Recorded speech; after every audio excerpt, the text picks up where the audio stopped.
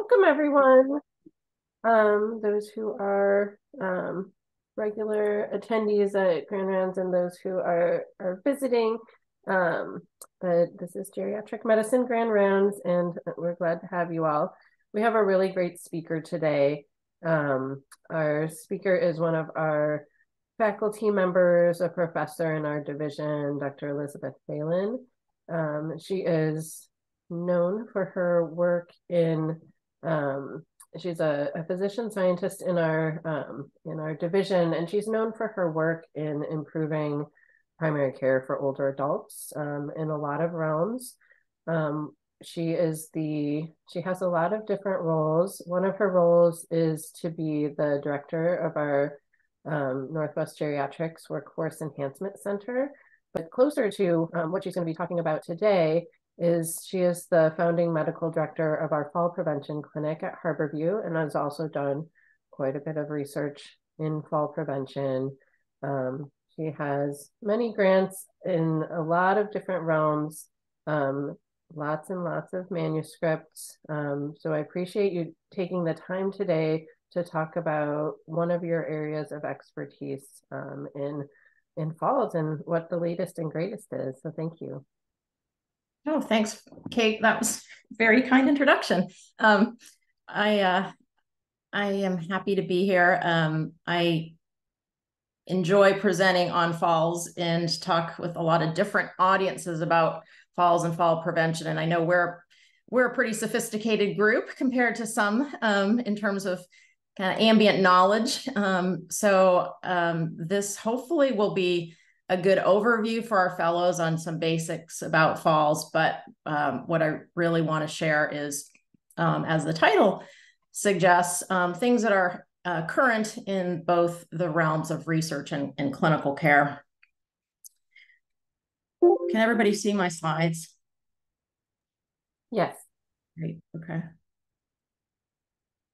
For some reason I have this large your share screening, stop screen share in the middle of my slide. So let me just move that. All right. So just disclosures. I do have some salary support from the CDC on projects that relate to falls, and they're listed here.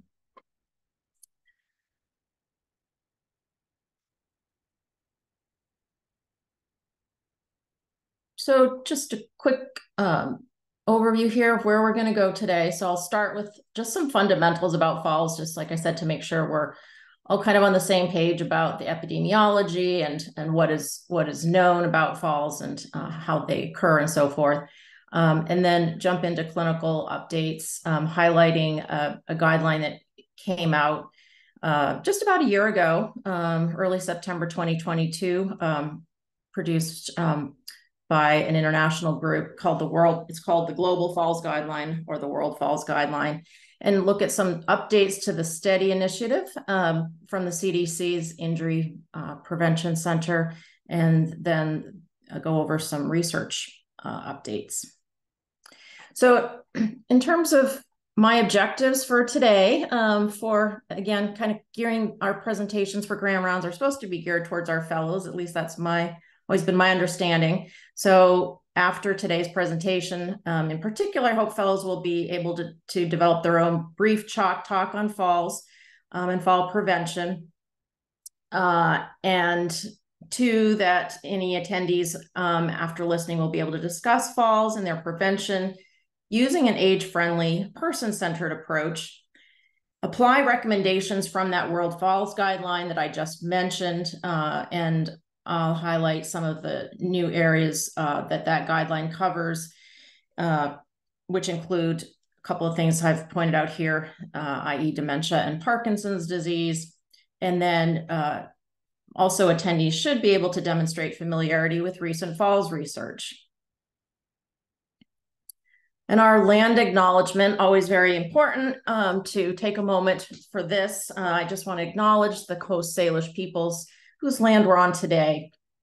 And this is really important to our values of inclusion. We want to make visible and honor our relationship with those tribes and bands of the Coast Salish peoples.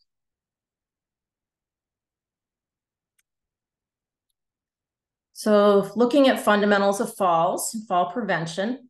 First, I've used this version of this slide for many years. It always gets some kind of a chuckle for reasons I don't understand, but this is the definition of an outpatient fall coming to rest unintentionally on the ground or lower level. This definition is a little different, just so folks in the weeds of geriatric medicine care in the hospital and also in primary care would appreciate to understand that it's different from the definition for in-hospital falls. So this definition for outpatient falls excludes overwhelming events due to an acute event, health event, like a seizure or a stroke, or any kind of external event, such as a person being knocked over in a crowd or pushed or shoved in an assault, for example. So what do we know about the epidemiology of falls? So falls are really common. They are probably the most common syndrome affecting aging individuals, with annual incidence of 1 in 3 for older adults living in the community. And that actually is even higher for people who are in their 80 plus, so the octogenarian and beyond age range, and for people who are living in a skilled nursing facility. 1 in 2 will have a fall each year. People with cognitive impairment, including dementia, also in that same 1 in 2 annual incidence bracket. And why do we care about falls? Well, there's lots of reasons we care, and why people have worked for so many years and are still working to try to figure out strategies to reduce a person's falls, fall frequency, risk of falls, et cetera. It's because, first of all, falls are really responsible for the majority of serious injuries that we see, dwarfing all other causes of unintentional injuries in the older population. And the care for those injuries is extremely costly to our society. The U.S. Cost estimates that are still the most current that we have suggest that care for fall injuries is in excess of $50 billion annually. And really important for us as clinicians taking care of people in many different contexts is to recognize that this is not a problem that people talk with their healthcare providers about on a regular basis. Statistics suggest, CDC data suggests that only about, somewhere around a little bit less than 50% of people will talk with their healthcare providers about falls, even if they've been experiencing multiple falls.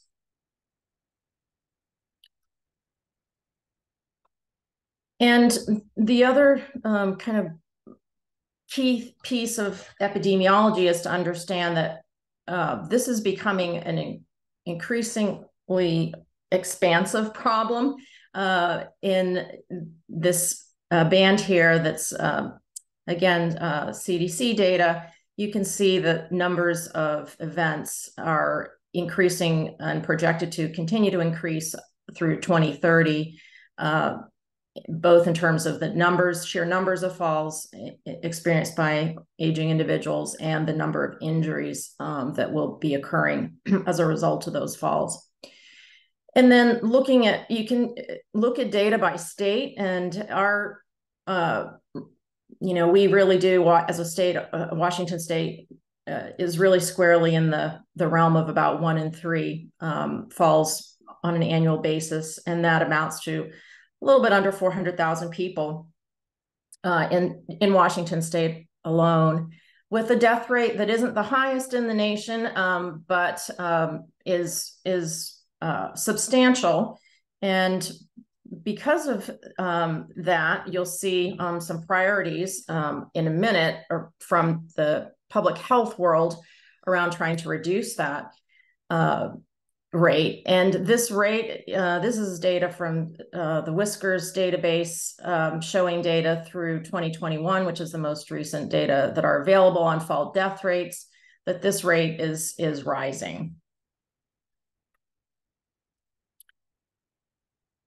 There are some disparities that are important to be aware of with regard to falls.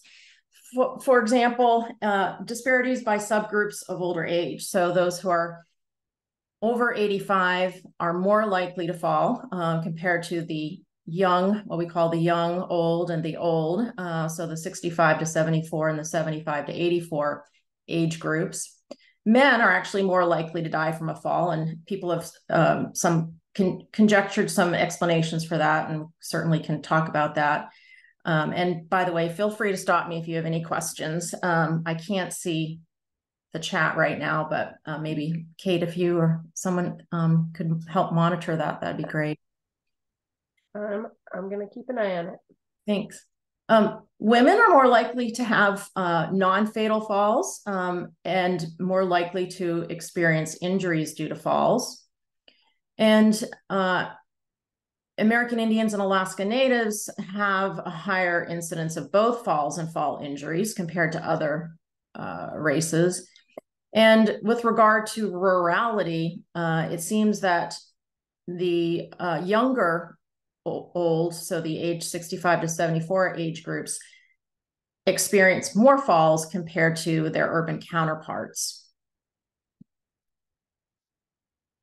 So as I mentioned, a public health response, you all are probably familiar with the Healthy People objectives and efforts that they produce about every decade, a Healthy People report with health-related objectives for across the spectrum of health conditions. And this is the objective for the measure of reducing fall-related deaths among older adults in the most recent, the 2030 Healthy People. So the death rates across the US, as you can see, are listed here. The target death rate is 63 per 100,000 in over the next decade. And so this is, there is work to be done around reducing deaths. And of course, that's not all we care about, but this is the public health priority around falls as it currently stands. So why do people have falls? Why do they occur? Falls, I use this image with patients all the time in clinic to help them understand that falls are not a pure accident, that they occur in fact due to a combination of risk factors, and we can think about those risk factors in different ways. We can break those up into what are called intrinsic and extrinsic, or individual level and environmental level risk factors. And it takes, for people who are falling repeatedly, it takes a combination of these risk factors all coming together to lead to that fall event. And over the years, guidelines have summarized both expert opinion as well as current evidence to produce recommendations for clinical practice. The most recent guidelines from the AGS are actually, I refer to them as historical now because they were published in 2011. The CDC's study initiative is based on those guidelines. And then time flies. The last time the U.S. Preventive Services Task Force actually published an update was back in 2018. So this slide summarizes those guidelines, and you can consider them current or not. They're the most, let's say they're the most recent national guidelines. From the study initiative, this is just a screenshot here of what our electronic medical record within the UW medicine system has done as far as taking the 3 key screening questions from the study initiative screening algorithm and essentially translated that into an EPIC set of questions. And these, just so everybody's aware, these are available for medical assistance at check-in, and we do in the Falls Clinic have this tracked by our medical assistants, but this happens across UW widely now, use of these 3 questions for falls screening because of that EMR-based screening set. And this is a schematic just summarizing the those guidelines strategy for falls screening, risk assessment, and management. So screening for falls is very simple. There's no test to do. It's asking these questions, the screening questions, and determining if people have had 1 or 0 falls, and then you can ask about gait or balance problems. The guidelines actually suggest that you do some assessment for gait and balance. We can talk about that as well, but Kay Ritchie and I have a paper that has described that self-report of gait and balance problems correlates very well with performance-based measures. And so, especially since COVID and doing remote visits, we can feel pretty confident that just asking for a person's perspective, do they feel unsteady when walking, for example, that's pretty reliable to decide, which path, which part of this algorithm you're going to go down based on that and the count of falls. So for somebody who's had 0 to 1 falls, that was kind of give me, maybe there isn't an issue. We don't have a sort of a pattern established where people are falling what we call repeatedly, which is defined as 2 or more falls in the prior 12 months. Those people, we still want to do some preventive counseling for, and that entails education about risk factors, especially ones that are modifiable, and recommending for all of those individuals a routine strength and balance program of exercise. Most people who fall, and most older adults, in fact, do nothing for balance. I think about 3% is the statistic that practice balance exercises on a regular basis. So this is really important message. Primary care preventive efforts should strongly encourage this as the approach. So for people who fall into the right-hand side of this algorithm, so they've either fallen a couple of times in the past year, or if they've ever sought medical attention, even if it's just for a single fall, or they have a problem, endorsed problem or observed problem with gait or balance, that's where that comprehensive fall risk assessment is recommended. And what do we know about the benefits of that assessment, that so-called multifactorial fall risk assessment? These are the outcomes that have been examined in various and sundry clinical trials, showing that the benefits pertain to fall-related outcomes, and also just in terms of more a kind of a broader look at outcomes. Physical functioning is improved, fall self-efficacy, meaning a person's confidence or degree thereof to perform their daily activities without being concerned about falling, quality of life, all those outcomes appear to have been touched and improved by that multifactorial approach. And the study by Tinetti showed that this is probably a cost-effective intervention, given the high cost of fall injuries, and that was a quasi-experimental study design. So I say probably, but it's the best evidence we have around costs. And then with regard to exercise as a single intervention, and again, this is the balance and strength training exercises practice on a routine basis. This does have a benefit in reducing the risk of falling, as well as affecting other important measures such as injurious falls. Very solidly, repeatedly, studies have shown impact on injurious falls which is notable.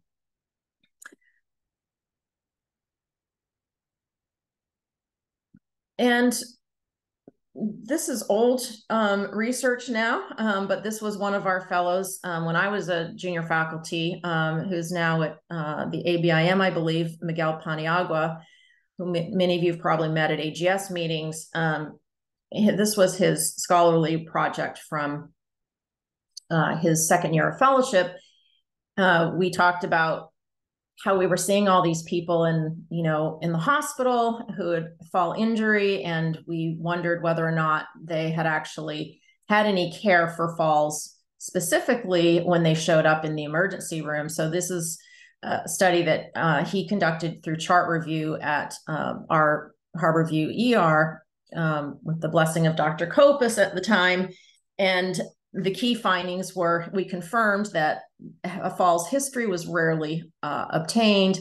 Fall risk factors were not identified, and most of the patients that were seen had appointments scheduled only for follow-up of their fall-related injury if there had been an injury, but no preventive care for falls. So this was really the impetus for the establishment of our fall prevention clinic back in way back in 2005. So that's the fundamentals of falls. Any questions about any of that before we switch gears and talk about some of the clinical updates I wanted to share?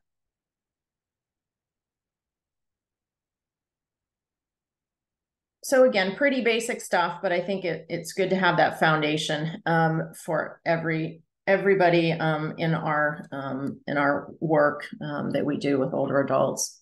So let's look now at the World Falls Guideline. As I mentioned, this was published just about a year ago in Age and Aging. And it was a pretty massive undertaking, actually. I think I just went forward a slide too soon. This was really an international effort, and there was, prior to the publication of the guideline, many of the same individuals worked on a systematic review to update the evidence, which essentially, as I showed you, hadn't been updated for at least 5 years. And in the case of the AGS guideline, even longer. So working groups were formed. They identified gaps and developed a set of preliminary recommendations. And then a Delphi process was used to come up with the final recommendations. And the goals of this guideline listed here were really trying to look to the prior evidence, but update it, and with a focus on certain topics that had not been covered in prior guidelines. And I've listed those areas here. So, and I will show you some of the recommendations specific to these new areas of focus in just a couple minutes. Notably, and I think really impressively, despite the mammoth size of this effort, there was also attention paid to incorporating the patient and the patient's family's perspective. So they really elicited a response from people beyond just experts in the field. The AGS commentary, there will be a commentary published in JAGS. I'm not exactly sure what our current timeline for publication of that is. It's in preparation at this time still. I think it probably is going to the AGS for review, but it's been something that a group of folks working in the field have been, including myself, have been working on since last winter. So the AGS made a decision to not update its own guideline, but because of this guideline, to provide a commentary with the goal of trying to explicate what's relevant to the US population in this new guideline.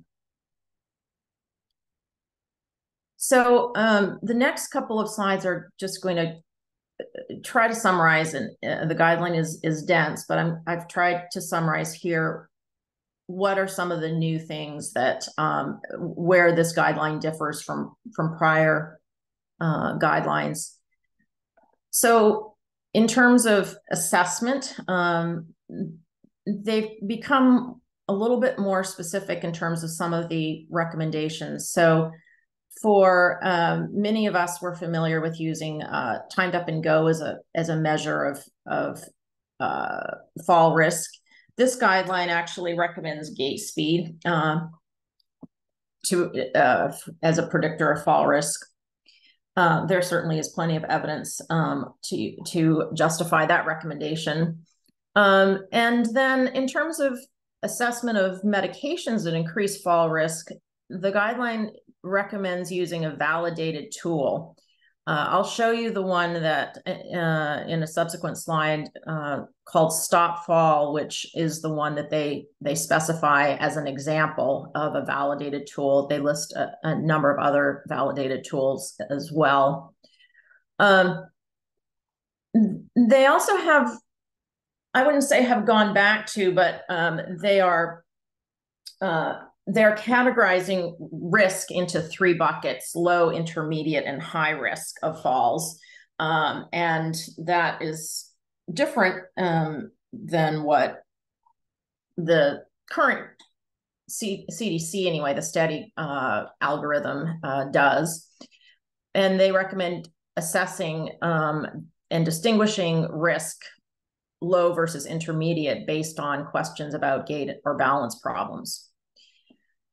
They also have some new features that they have focused on that can be used as indicators of high fall risk. Those include frailty, inability to get up after a fall without help, and anyone who may have suspected or witnessed loss of consciousness. And tying into that patient-centeredness of this guideline, they emphasize for the first time the importance of eliciting older folks' perceptions of falls and also their goals and priorities. So this really does mesh really nicely with our what matters of our age-friendly approach to care of older adults, where we do try to elicit those perceptions. Really, the summary point about home technologies and the use of digital technology in general is that where they landed with this is that smart home technologies hold promise but need further testing, and that wearable devices may increase participation if they're used in the context of exercise programs. So this is the Stop Fall, that example validated fall risk increasing drug tool identifier. This is a slide excerpted from the article published in Age and Aging describing how this Stop Fall tool was developed and validated.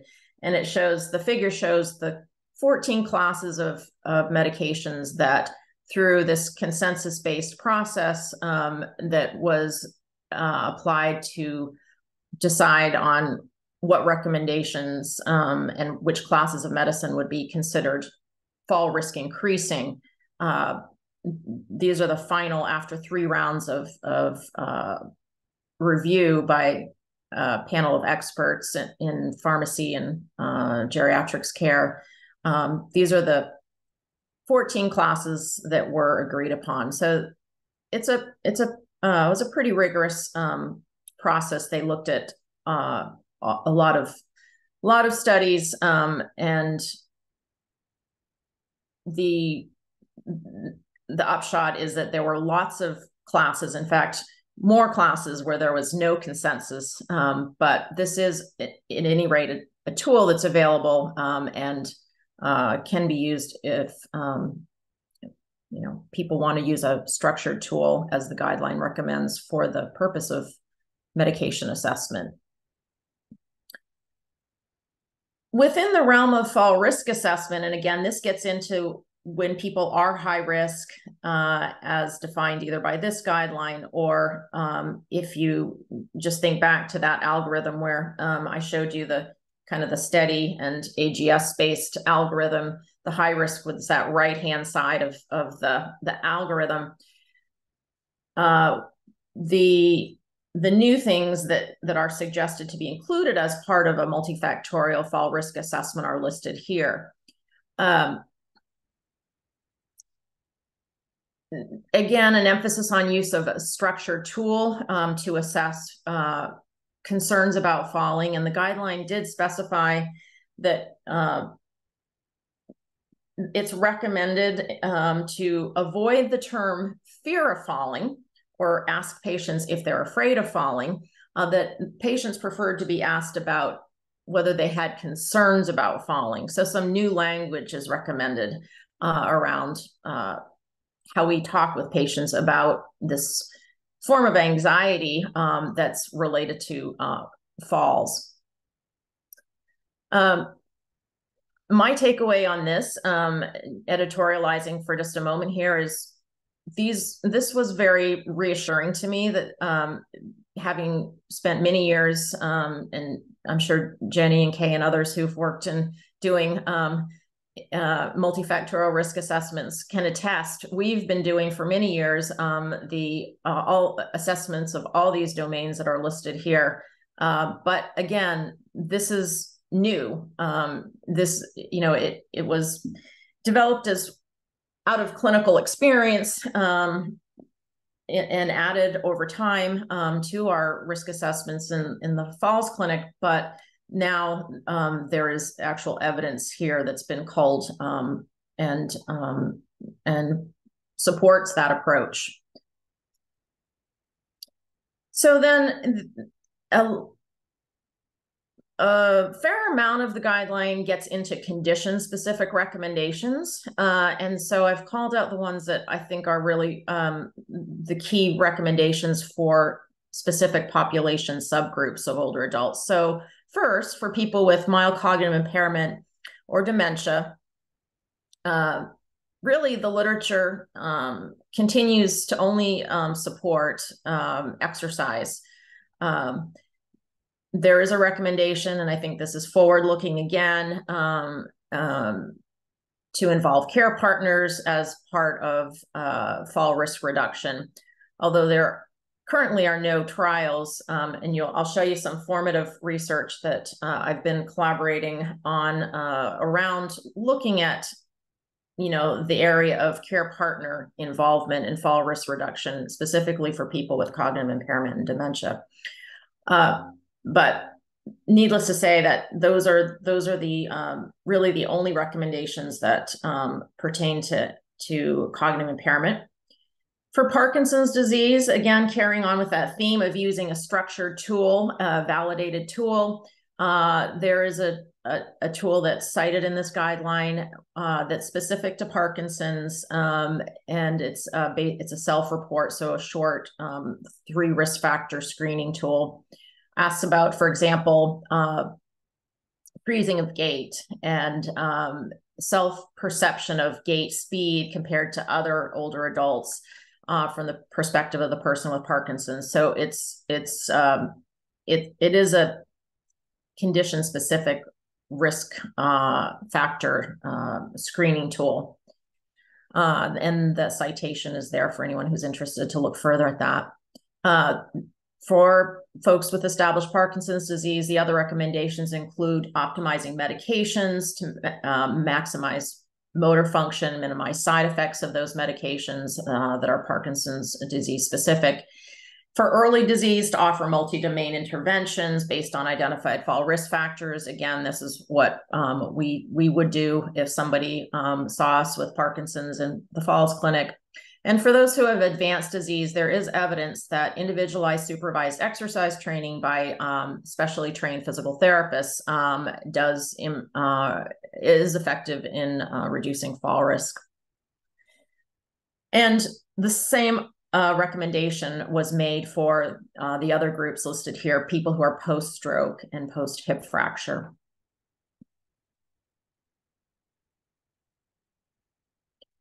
And as I mentioned a bit ago, there's a 3-tier risk stratification and an actual algorithm that calls us out within the guideline.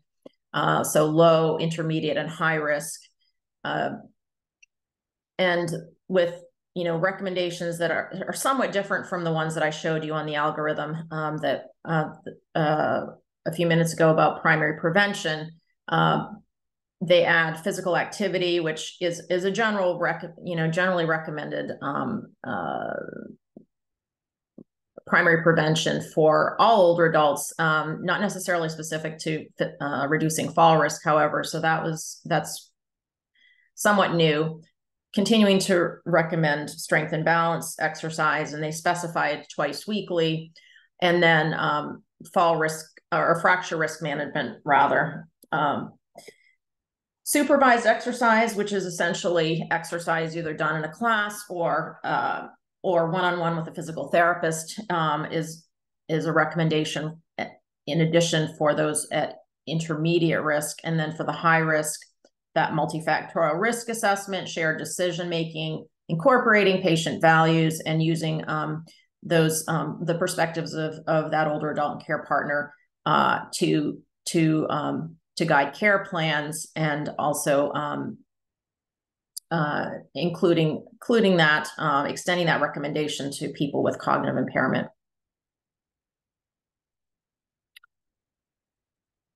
So that's a quick walk through a very dense guideline. And now I'm going to just give you a little bit of a lighter, more kind of practical perspective on some new resources. So I hope that everyone, our fellows included, are somewhat familiar with the Steady initiative. There's lots of materials on their website. If you just Google Steady and Falls, Steady spelled with an I, of course, it stands for Stopping Elderly Accidents, Death, and Injuries in Older Adults. And so what I'm highlighting here in the next few slides is what's been added recently. So for those of you who are familiar with what's been there, the CDC is continuing to expand, grow the suite of materials and the areas of emphasis available. And it's really all intended to guide clinical practice, which is somewhat different when you think about the CDC. And, when you think of CDC and COVID, you think of public health. And so to the injury center's credit, they really recognized early on that this needed to happen in clinical practice. So the first new add to their suite of materials is something called the Coordinated Care Plan. This was published online in 2021, and it was developed with the input of a number of people who are experts in the field of falls, and also some early adopters of Steady. So people who really were in health system, higher level management, for example, out of New York State, where United Healthcare really was, one of the early adopters of Steady. And this whole purpose of this coordinated care plan is to help practices implement and evaluate any clinical fall prevention program that they may develop based on Steady. This is a fairly recent add also to their suite of materials. This is best practices for the hospital setting. And it was developed based on a research study that was done at UCSF, and really emphasizes how to prevent falls both during hospitalization and thereafter. So it highlights that work and makes it, a practical translation of what they did in the UCSF approach in the hospital.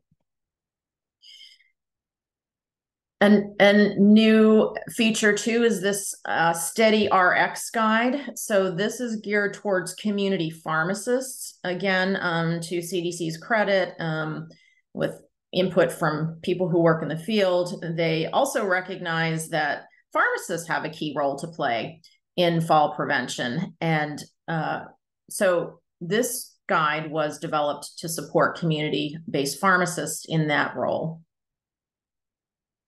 And this is just an algorithm that shows how the types of tools that are available for pharmacists who want to participate in this and work with their patients on fall risk screening and management.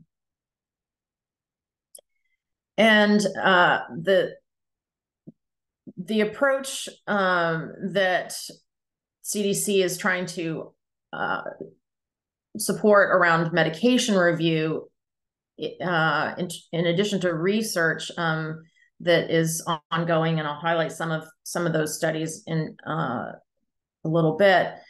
They've developed some other tools that are specific to medication screening for medications that may increase fall risk, and they use this SAFE framework: screen, assess, formulate, and educate, to help remind people what are the different steps in terms of medication review and management for fall prevention. Okay, so those are the clinical updates, and now I'm going to, in the last 10 minutes here, I'll try to leave about 5 minutes for questions, go through the research updates. These are selected out of what I kind of deem of interest to our group. And so the ones, the different updates, angles that I'll focus on are listed here. So first, emerging fall risk factors, trials of deprescribing, trials of steady in primary care and skilled nursing facilities, and an updated U.S. Preventive Services Task Force review, systematic review, which I can share a little bit about. And then if we have time, we'll go through the formative research I mentioned on the role of dementia care partners in fall prevention. So important to be aware, I think, for us is, what is current work being done in the area of risk factors beyond the ones that have already become well established, well entrenched as being contributors to falls. So one of those is alcohol consumption. And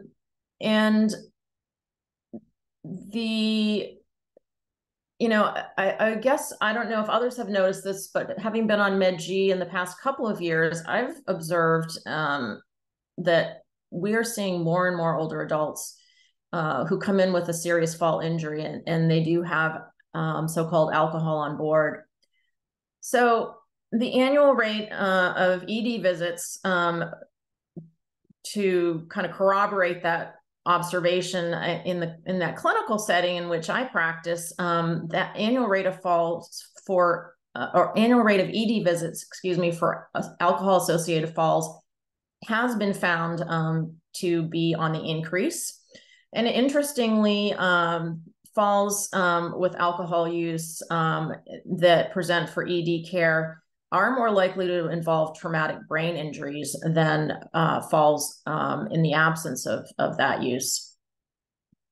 So just some touch points there for us to be aware of, and an area that we should consider for counseling, for example. Peripheral neuropathy. Again, very interesting to see new studies coming out about that as being a risk factor for falls. We know it's really common. In falls clinic, we see people quite frequently with diabetes and peripheral neuropathy. We have a clinically driven approach to counseling folks, but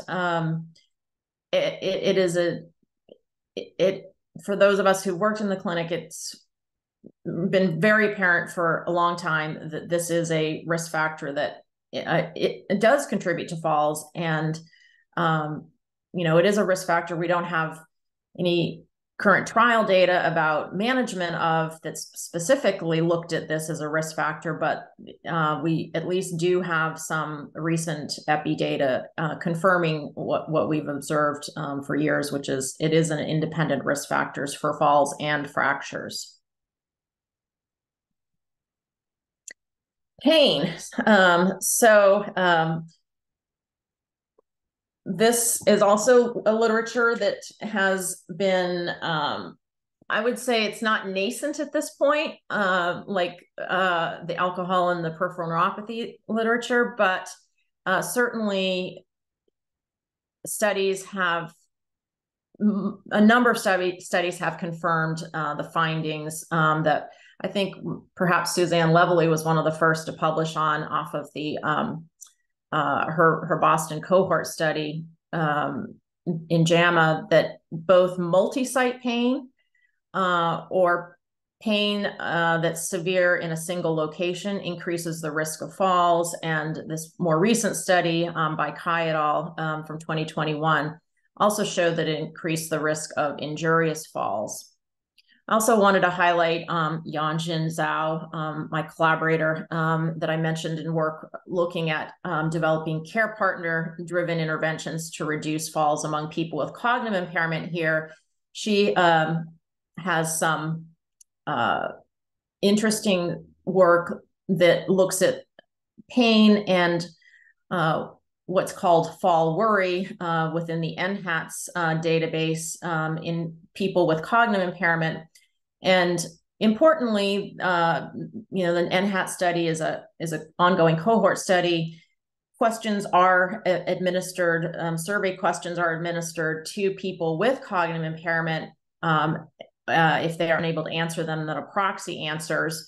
One of the key findings from her study that I think is quite interesting is that both pain and fall worry could be elicited from people directly, those with cognitive impairment, and that they're frequently endorsed, frequently experienced, in other words. And then kind of a similar finding for those without cognitive impairment, where the increased number of sites of pain, so the greater number of pain sites was associated in her analyses with activity limiting fall worry. So important to understand that we do need to address pain as part of our comprehensive care to reduce fall risk. And then social isolation. When I presented this talk at Stanford in June, got the question about what is known about social isolation. Is there any literature on that? And in fact, there is. Social isolation also seems to be associated with falls, although the strength of the association is fairly weak. Now the deprescribing trials, looking at those for a minute, and this is summarized in a nutshell here. We're wrapping up our trial and working on our main outcomes manuscript. There were two other grantees, Iowa and UNC. These trials have been going on for about 4 years now. And the purpose of the funding was to examine deprescribing strategies and whether or not those are effective to reduce falls. All of our trials, the 3 grantees, we were all health system embedded, health system partnered for our intervention delivery. I have not seen publications from either of the other 2 sites describing their falls outcomes. Our paper is slated to be submitted. We're planning to submit it hopefully by the end of this upcoming month. And as a result of these trials, there are going to be new products and materials added to the STEADY initiative. So materials that were used in the trials will become available. And so keep an eye out for those things. I won't say more about that right now, but we have some useful, I think, patient empowerment brochures, for example, to help support patients' self-efficacy to deprescribe. Study effectiveness trials. So these are basically trials of implementing STEADI in primary care. The STEADI options trial being done, actually it's completed now, was a randomized quality improvement trial testing the full STEADI protocol versus usual care. And because it was conducted during COVID, they pivoted to telemedicine delivery as an option. Those results and papers, both on the process and outcomes, are in preparation. Hopefully they'll be out within the next 6 months. And then a local study here, the STEADI SNF trial that I'm involved with is being led by Hillary Thompson, a PI from the UW School of Nursing. And the goal of this is to adapt the STEADI materials for use in long-term care and to test its feasibility and acceptability within long-term care settings. So we are identifying potential sites at this point for that pilot test. The adaptation work has been the focus thus far. So we'll be moving into the pilot phase this upcoming year, 2024. Lastly, since I have 1 more minute before it's 8:55, this is Yanjin Zhao's, again, PhD graduate, recent graduate from the School of Social Work here. I was on her dissertation committee. She's now assistant professor at University of Texas at Austin. Really, her goal is to develop a care partner driven intervention, as I mentioned, to prevent falls among older people with dementia.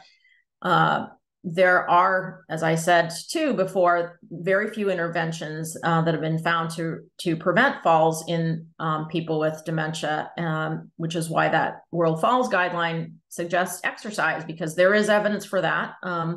At this point, that's really the only evidence we have. And so Yanjin worked in, prior to her social work degree, came to me, she was getting started in her PhD, and she had some clinical intuition about how care partners really could take a lead in managing fall risk in people who they were caring for with dementia. But really, we don't know much, if anything, about what they do, how they approach this, how they think about this, and if any of what they do might be relevant. So we've been conducting a series of studies, gathering formative data to inform an intervention. And I'll stop there. So summary here. Exercise is really critical if people are going to do one single thing, and it has to improve balance to be effective, to reduce falls and fall injury risk. That multifactorial approach is effective if there's ongoing follow-up and appropriate for people at high risk. We have limited data on effective interventions, as I said, just now, for older people with dementia. So watch for those care partner-focused interventions coming down the pike in the future. And then also watch for that AGS commentary that I mentioned that will translate the World Falls Guideline for US audiences, the results of those deprescribing trials, and also the 2 STEADI trials I highlighted. I would love to get your feedback. If you could use this QR code for that purpose, I'll leave this up for a few minutes. And thank you so much for taking time out of your busy days and lives to be here today. Well, thank you so much for that fantastic presentation. I really appreciated hearing all of those updates. There are a lot of comments in the chat, and we only have about 3 minutes left, so we won't be able to get through all of them. But there was a question about whether Medicare covers some of the fall prevention strategies that you mentioned. Well, so supervised exercise in physical therapy, absolutely. Um, uh, the, you know, certainly like falls screening, uh, you can code. So if you're doing routine, visits, either primary care or other visits, and you're spending time counseling patients, you can code for things like medications, high risk medications. There are multiple billing codes that can be used that are specific for some of those risk factors. So things I commonly, codes I commonly use are things like balance impairment and um, difficulty walking, dependent on walker for mobility, high risk medication use, orthostatic hypotension. Yeah, so our visits can call out all of those risk factors and reflect the complexity. Great, thank you. And Dr. K. Ritchie put a lot of great comments in the chat about all that is happening at the VA with fall prevention and some of her thoughts. So everyone should read through those. I don't think we'll have time to go through all of them since it's 8:59. But thank you, Kay, for putting all of that in the chat. There's a lot happening over at the VA, and you had some really good comments to share. We have a division meeting on a different Zoom link. So for those of you who are members of our division, please look for your separate Zoom link to switch over. And for applicants who joined us today, you'll stay on this link and we'll get you, and Shanitra will get you to the right place. Thank you so much, Dr. Phelan, for this presentation. It is much needed, and I'm glad it's recorded so that we can refer back to it, and others who couldn't join us today can see it. So thank you so much. I would love to see the chat too. So we'll see if there's a way for us to download the chat. I'll have it. I'll have it and I can send it out. Okay, that would be great, because if there's any other questions that people wanted to ask that they didn't get a chance, I'm happy to look at that. And if you could just